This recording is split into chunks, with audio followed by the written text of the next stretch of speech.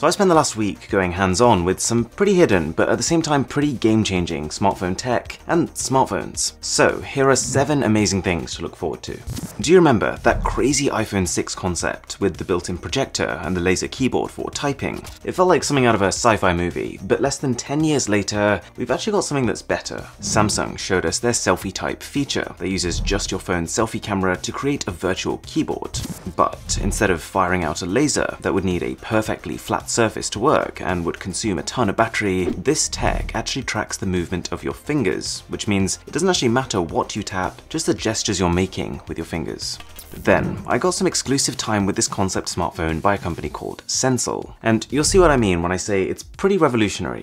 So, this is a company that works on creating force touch sensors that can sit below a surface and detect not just touch, but pressure, and they've worked with a company called Visionox to create a prototype phone to really show you what this means. There's a few obvious benefits, like not needing physical buttons on the sides of your phone, but the more I used this tech, the more I started to realize the full potential. For starters, having purely software-based buttons means you can configure everything. Which buttons are shown, how far up and down they are, so you can reach for them easier, and even which side of the phone they're on. All of a sudden, left-handed users can actually have a phone that feels like it had them in mind. But that stuff's relatively basic. When I said these sensors can detect pressure, I didn't just mean they can distinguish between a hard and a soft press. They can pick up about 3,000 levels of pressure, which creates some interesting use cases. The company were demoing the idea of using pressure to scrub through a video, and using it just makes sense. Instead of fiddling around dragging a progress bar at the bottom of your video, you could just squeeze to go forward or back, and the harder you squeeze, the faster you'll move through the video. In a gaming scenario, you could be racing, and the more pressure you apply on the pedals, the more of a response you would get. Let's say you were in the camera app. You can rotate your phone, and with this, your shutter button can always rotate to stay in the right position. Plus, your smartphone gains the ability to focus with light pressure on the shutter and then snap a photo with a harder press, just like you're used to on a DSLR. And there were a ton of demos like this, but how does this technology actually tie into the next generation of phones? Well, the company offers a full sheet of these sensors, which means you can grant the entire screen, including a phone's curved edges, this ability to detect pressure. You could think of it as your smartphone suddenly having access to another dimension of touch information. It'll be able to understand which screen touches are accidental, which touches are just from your palms resting on the screen, and which ones are intentional, and this will be vital as we start seeing screens that wrap all the way around our devices. The current capacitive smartphone screen technology responds only to your fingers, whereas using sensors like this mean that you could use a stylus, a pencil, even a paintbrush if you wanted to. And while capacitive screens suffer all kinds of hell in challenging environments like in water, this doesn't, because its pressure sensors can just ignore the mild background pressure from the water and focus on the harder pressure coming from your fingers. You could even, in theory, add this tech behind the glass on the back of your phone, allowing you to scroll pages or activate gestures without moving your thumbs at all. Sensal showed me how it works under literally any material that has the potential to flex, so it would even work with wooden or leather finishes. And from what I'm told, the tech has come down to a level where you could get basic implementation into a phone for something like $5 to $10. As the bezels and buttons of our phones have melted away over the years, the screen has become our most central interaction with our technology. And so this will be pivotal, especially when combined with another piece of tech I'm going to show you in a bit. If, by the way, you're enjoying this video, a sub would be awesome.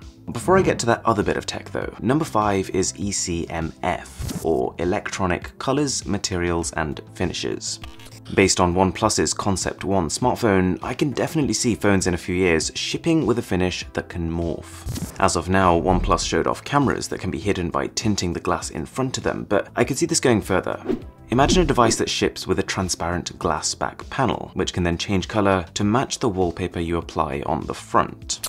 Number 4. Charging is about to become much less of a worry. There's a good chance you've heard of something called gallium nitride. Well, there's a bunch of companies like Anker who are about to go wild with this compound. Gallium nitride in chargers can be used as a replacement for silicon, one that charges faster, wastes less energy, and can do all of this in a smaller physical footprint. So for example, this tiny brick here delivers 18 watts of power, almost 4 times that of the 5-watt Apple brick. And as you make these gallium nitride bricks larger, the power output jumps dramatically. My personal prediction is that at least some smartphones, either this year or next year, will start shipping with ultra-speed gallium nitride chargers in the box.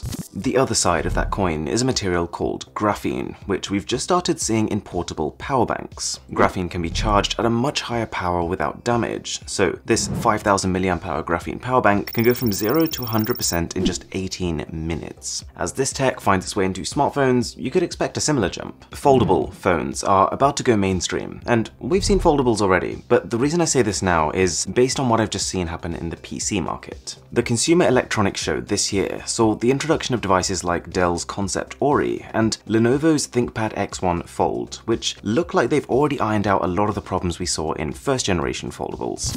Lenovo's hinge mechanism, for example, allows the device to be held in place partway through the fold, and has a mechanism to keep the display creasing to an absolute minimum. Companies like Samsung, Huawei, Xiaomi, and TCL, and many more, they're all likely to announce their own foldables this year, and they'll have learned from last year's mishaps, creating devices that are more durable, more affordable, and most importantly, more useful. Now, also at the Consumer Electronics Show, I managed to find a bit of a hidden gem, a smartphone based on technologies that I've never seen in a smartphone before. It's by a company called Haptics, who've developed the concept of a tactile interface, and this builds further on those precious sensors I showed you earlier. I should clarify, this tech already exists in a very basic form on most smartphones. When you receive a call, your phone vibrates. When you type on your virtual keyboard, you get a haptic response. The difference here is that this tactile technology allows those haptics to be localized. Instead of your whole phone vibrating with every action, this company has developed a system that can dynamically adjust the friction just below your finger, which has two main benefits. It A, saves battery because this haptic response now only needs to occur at a specific location, and B, more importantly, allows you to feel texture on your phone's display. Let's say you were listening to music and your phone is in your pocket. Then, even whilst your screen is off, you could reach into your pocket and be able to feel for a virtual key to skip tracks. The booth I went to had a couple of demos, like how it would affect playing a game, and even though the demo itself was basic, the impact this tactility had on the experience was a world apart. I tried a Fruit Ninja style app, and I could literally feel the impact of slicing tough fruit under my finger. There was also a fish demo where I could feel subtle micro vibrations under each scale I turned over. So why is this tech important? Well, remember I said how we're going to start seeing the physical buttons on your smartphones disappearing? Well, having a tactile surface means in the same way that you feel for a physical button now, you could feel for your virtual buttons. As displays become ever more central to our smartphones and smart devices, being able to feel through them could be the next big step. Let's take that foldable Lenovo laptop I talked about earlier, and probably my biggest reservation about it, why I wouldn't use it, is because I prefer the feel and the travel of a physical mechanical keyboard versus a virtual one. That said, with this kind of technology that allows you to feel texture, it's perfectly possible that we could eventually have a virtual keyboard that feels like a physical one, with all the advantages of virtual. Virtual is infinitely more portable, instantly customizable, and able to adapt, send emojis, GIFs, and all the cool stuff we've become used to now. When smartphones first started coming, a lot of people complained about the move to virtual keys, but nowadays most people would struggle going back to physical. So that's tactile technology, and who knows, maybe even in the future, content could be created with this tactility in mind. Let's say I was planning to buy a car online in 10 years' time, it's perfectly possible that you'd be able to feel the car's texture through your smartphone's display.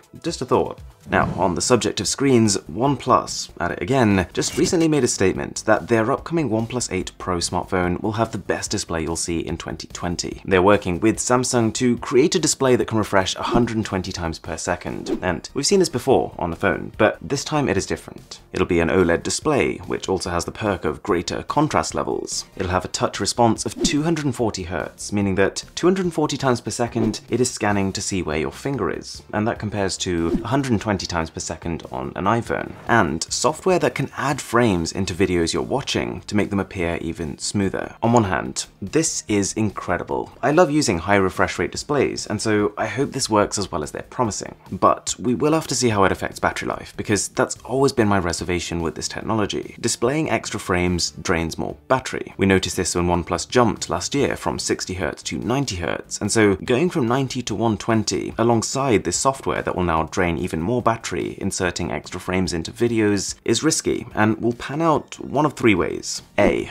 OnePlus ends up with a fantastic display on a phone with terrible battery life. B. OnePlus ends up with a fantastic display but has to stick a massive 5000 plus mAh battery inside, making it thicker and more expensive than last year. Or C. OnePlus figures out how to address the battery drain issue and somehow we get an absolute win-win.